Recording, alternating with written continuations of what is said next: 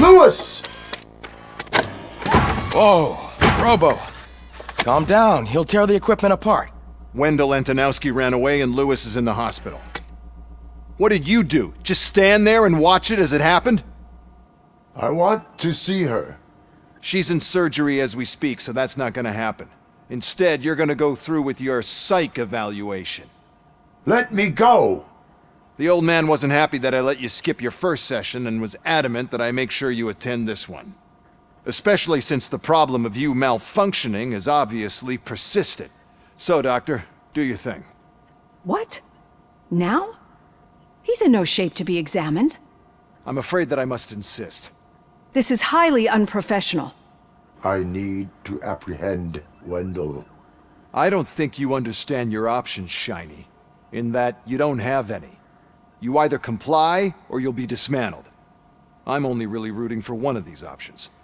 Very well. Doctor? If this is supposed to resemble a therapy session in any way, I need everyone that isn't my client to leave. That is not negotiable. And is it necessary to have him restrained? That's for your safety. What if he loses control? Exactly.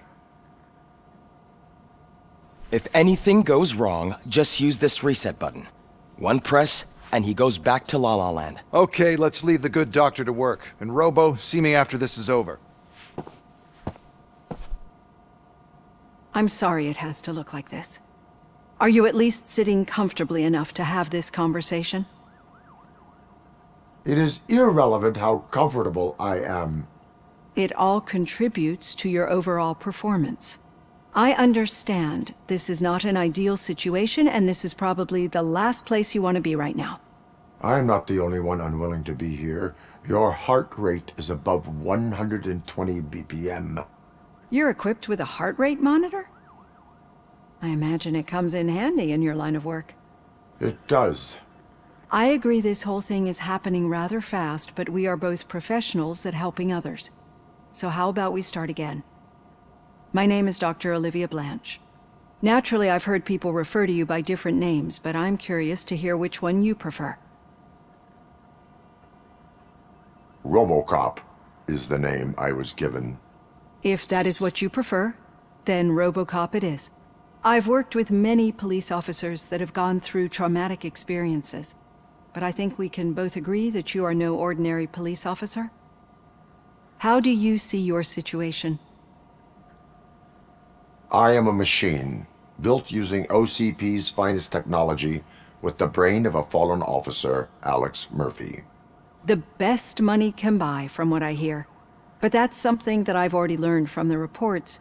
What I would much rather hear is how do you perceive yourself? Perceive? Yes. See, what I found immensely helpful in working with my patients is transparency. In order to help each other, we need to be able to see each other fully.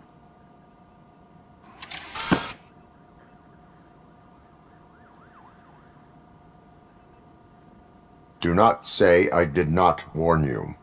Consider me warned. Now that you see me the way I am, do you wish to push the reset button? Your heart rate remains high. No. Not at all. It's actually my secret that is making me nervous, not yours. You're not the only one here with prosthetic body parts.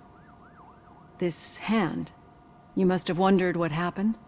Some time ago, I was a victim of a crime. A thief broke into my house. He made a lot of noise and my neighbors called the police. And Ed 209 reacted to the call and mistakenly recognized me as a threat. My hand was red mist moments later. Since that day, I have become, let's say, a little leery of machines. Do you fear me?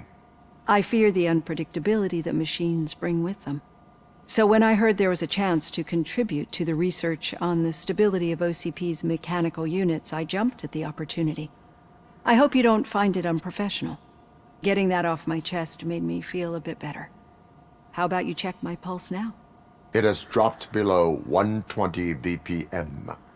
You see, I don't just impose things onto my clients. I practice what I preach because it seems to work. I think that makes for a very promising start. Thank you, Robocop.